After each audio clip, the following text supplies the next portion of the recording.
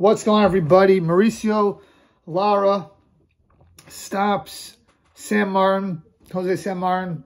Very exciting fight, very entertaining. The zone special, 3-round KO, and I just love his style. Lara has that Mexican style, but not in the Canelo or even Munguia way.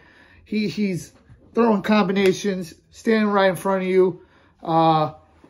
Vicious work to the head and body. I'm a big fan. I like what I'm seeing. And he's still only 24 years old, I think, right? So he has a great chance in that 126-pound division to make some noise. One of the most entertaining fighters in boxing.